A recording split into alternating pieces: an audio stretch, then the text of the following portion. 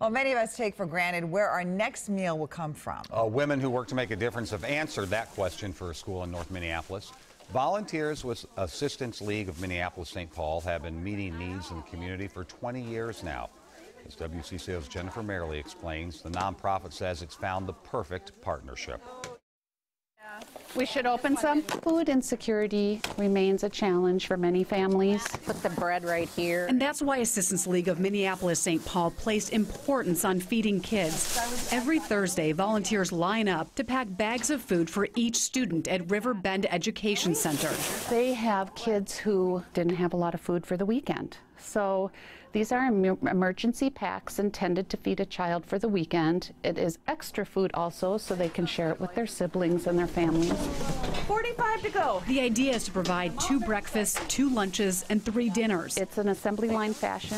To get students from Friday night through Sunday, each biodegradable bag is packed by compassionate women. It also is filling such an important need. It's a way to be hands-on and helping families in the community, but not necessarily having to be in the schools. I think the double bagging kind of helps. The room tucked away in a Hopkins warehouse is full of smiles, packing until all 155 bags are complete.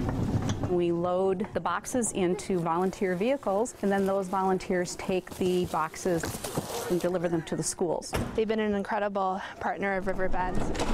How's it going? Social worker Britt Engroff says students with a full stomach Thank you for your help. are able to better learn and feel better about their community. You're tall enough. And she says the response from parents has been overwhelming. This has increased positive parent-child relationships with one another. It's helped students feel better about coming to school. Some parents have mentioned that it's great for their child to bring the food packs home and that they can provide some additional food for the family. It makes a difference to the students, too. It means a lot to me because then we have more food in our house. And for Assistance League volunteers, hearing that makes all of their effort worthwhile. We impact a lot of lives. We make it easier for families, and that's kind of what our mission is, to help them out, make life a little easier for them.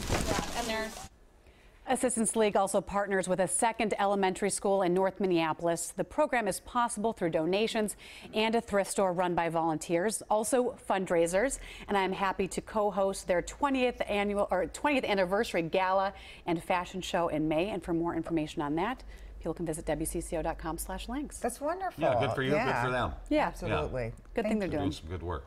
Thank Sure. you. Thanks.